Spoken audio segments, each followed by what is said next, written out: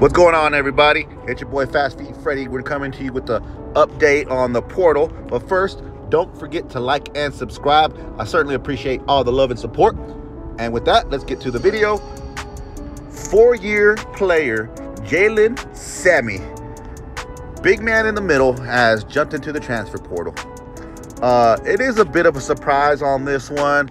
I think we thought maybe he was gonna stick around.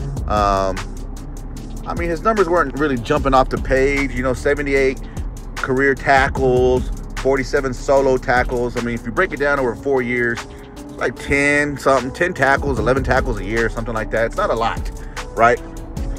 And he wasn't part of a very good team. He was a vocal leader on the team, and I can respect all of that. But you know, Coach Prime ain't messing around, bro.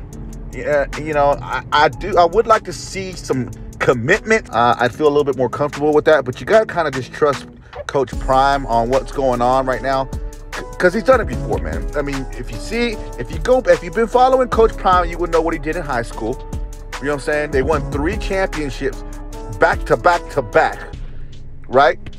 And then he went to Jackson State, and you saw what they did there.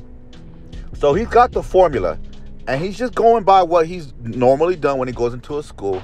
So I trust what he's got going on, right?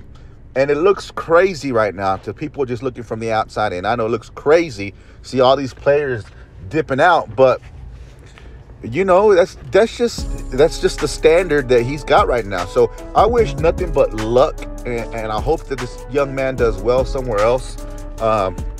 But the old number 99 is gone. The new number 99 is here to stay. And you know, like I said, best of luck, young man. You guys, we'll see you guys on the next one. God bless.